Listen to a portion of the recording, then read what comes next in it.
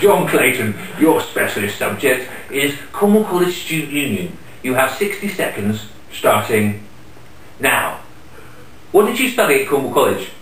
BSc Honours Combined Social Science. Why did you go for the post of CCSU President?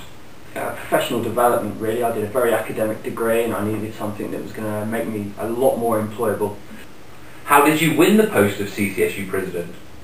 I filled in a nomination card, wrote a manifesto, produced some posters and put them up around the college and talked to as many students as possible.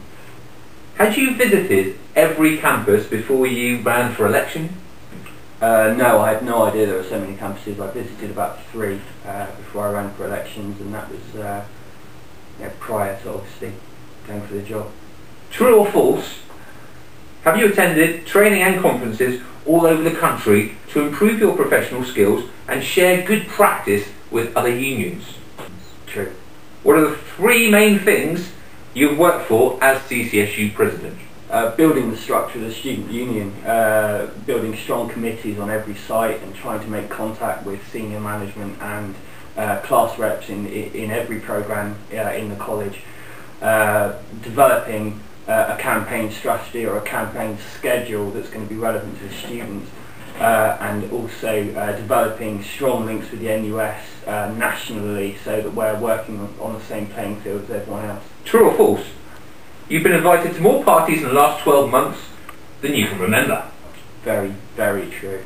Name the colleges and universities you've made links with in the last 12 months. Exeter City College, City College Plymouth, Plymouth University, Falmouth and Exeter Union, and that's FXU at Tremoe, too many to mention, East Devon College, South Devon College, City of Bristol College, City of Islington College, Derby College, the list just goes on and on.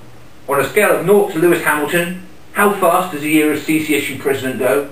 Michael Schumacher. How would you describe the role of CCSU President to a stranger? Very exciting, different every day, incredibly high profile, a brilliant job, very varied. What is your top tip for next year's CCSU President? Stay calm, stay confident, and keep up the good work. John, your 60 seconds is up. Thank you. Thank you.